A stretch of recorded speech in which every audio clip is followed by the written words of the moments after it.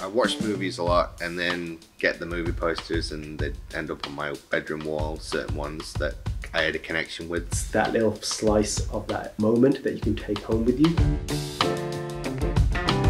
The alternative movie poster scene has been fabulous, really, from the point of view of creativity.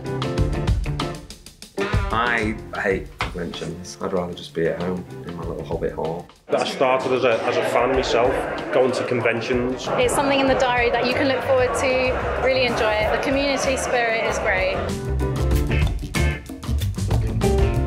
I lost a lot of interest in collecting film posters simply because of the quality of the art that was produced. People don't know what great is anymore. What do we do?